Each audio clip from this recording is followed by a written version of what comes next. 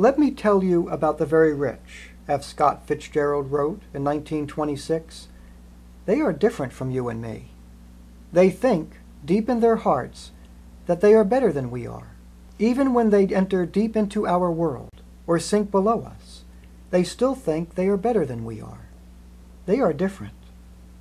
Fitzgerald's insight is a key to understanding why so many Americans are frustrated with politics. To such an extent, some have begun to hate the whole system. The enormous fortunes of the top 1% in wealth and income allow the very rich to escape living the common life of a typical American. Wealth affords one the luxury of not working if one so chooses, and therefore the ability to escape from the quiet desperation of making a living by being dependent on the wages from the grind of a job. Wealth allows one to live in mansions, on private estates, sheltered from intimate contact with the squalor of cities in decay. Wealth affords one a freedom of mobility, where one becomes unbounded by place and independent from any sense of community. Wealth allows one to replace dependence on public services with better quality services from the private sector, freeing one's children from entrapment in underperforming public schools by having the financial ability to send them to private academies, relieving one's family from any anxiety regarding medical care by having the financial ability to self-insure, insulating one's property from underfunded police departments by having the ability to afford private security, even avoiding the delays and lines at public airports by having the ability to own private jets. Wealth tends to confer a freedom the rest of us do not have, but aspire to in our fantasies. The removal of financial limits on all types of self-indulgence, the evasion of bureaucratic procedures that ordinarily apply, the excusing of uncouth or antisocial behavior, the mitigation of legal consequences resulting from one's foolish judgments or immoral choices.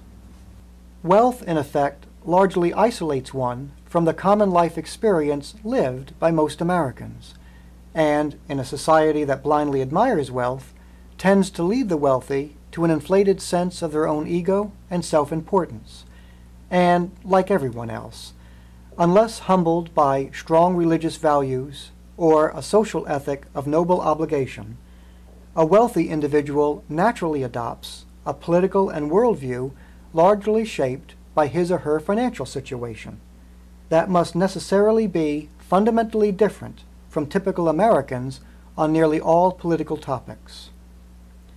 Let a few examples suffice to prove this observation. On illegal immigration, the typical American, directly experiencing the social disruption of illegal immigration in rising crime, overextended schools, and a growing local tax burden, wants illegal immigration stopped. The very rich, on the contrary, insulated from experiencing the social disruption of illegal immigration, and instead enjoying cheap, abundant sources of docile labor for their businesses and their households, welcome mass immigration, whether legal or illegal.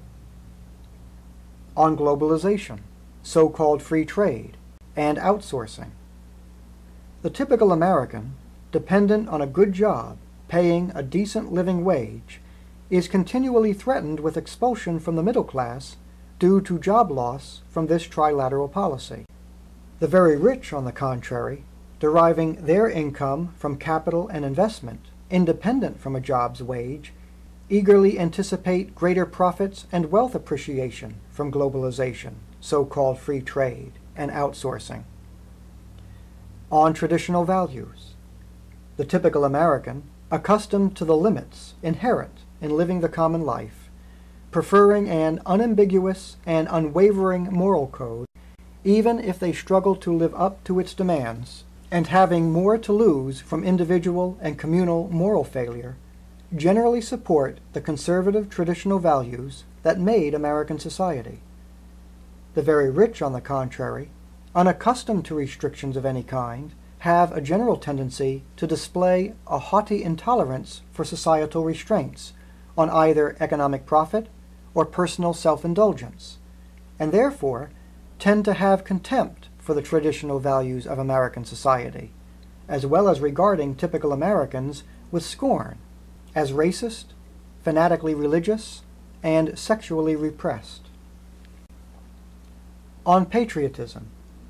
Because American society, until recently, has allowed average people to live better than any other people in history, typical Americans are deeply patriotic and diligently suspicious of any philosophy, language, culture, or foreign government that threatens to disrupt American society.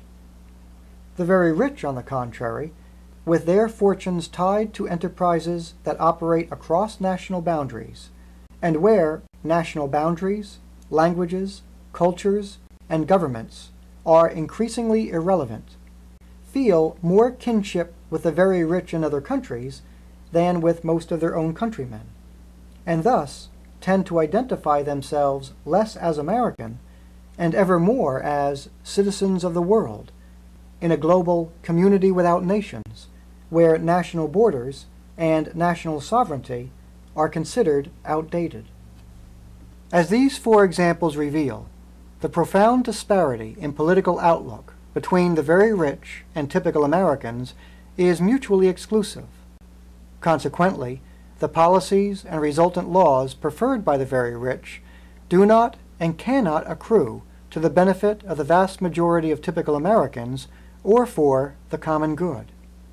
The very rich, whether they are country club conservative Republicans or latte-drinking limousine liberal Democrats, set aside differences they may have between themselves when it comes to defending from challenge policies critical to their continued power, such as open borders, globalization, secular values, and global military intervention.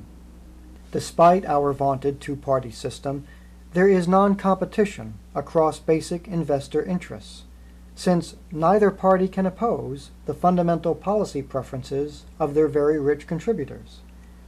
And if we look at the record and not the rhetoric, we find that the United States is basically a one-party country, effectively ruled by a single coalition of wealthy individuals and big corporations with two wings, known as the Democratic and Republican parties, presiding over a political system where typical Americans are disempowered from exerting any direct control, where the essential details of most law is made hidden from public view, and where government policy, public political discourse, and nearly all candidates are under the strict control of corporations and institutions owned by the very rich.